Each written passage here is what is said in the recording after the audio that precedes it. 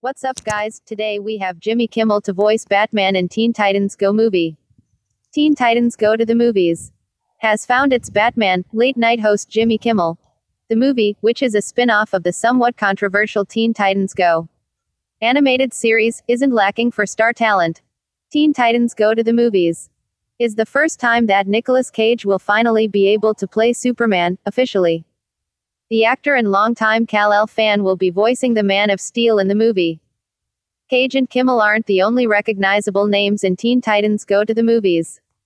Another cinematic Batman is among the cast. Will Arnett, who played Lego Batman, is in the movie. He's not playing Batman though, instead Arnett will be stepping into the role of villain Deathstroke. Teen Titans Go to the Movies is aiming to be a parody of everything superhero. However, it appears all that mockery isn't coming without a certain level of respect, or at least knowledge, of what has preceded it. It was Jimmy Kimmel himself who made the announcement of his casting on Twitter. Kimmel didn't just share the news though. He took an opportunity to take a harmless shot at Will Arnett. Kimmel, who is friends with Arnett, called the Arrested Development actor's version of Batman old news. Then the late-night host shared a new trailer for Teen Titans Go to the Movies that shows off his iteration of Batman in its very last seconds. Batman shows up at the 2:32 mark. The trailer only gives the slightest glimpse of what Batman will look and sound like in the movie. It also appears that at one point in the movie Batman, along with most of the other DC heroes, will be mind-controlled by Deathstroke. Even though that sounds like potentially serious material, Teen Titans Go to the Movies will be just as wacky and irreverent as the TV series on which it's based. After all, Kimmel's Batman appearance in the trailer consists of nothing but puns about Batman movie titles. This causes Starfire to quip that Batman can't be stopped. Truer words have never been spoken about the Caped Crusader.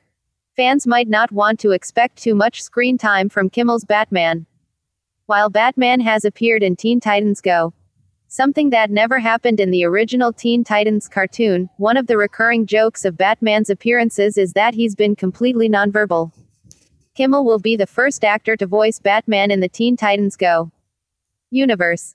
Teen Titans Go to the Movies probably won't suddenly turn Batman into a chatterbox, even if Kimmel is playing him. There's also every indication that the focus of Teen Titans Go will be the Titans themselves and no one else.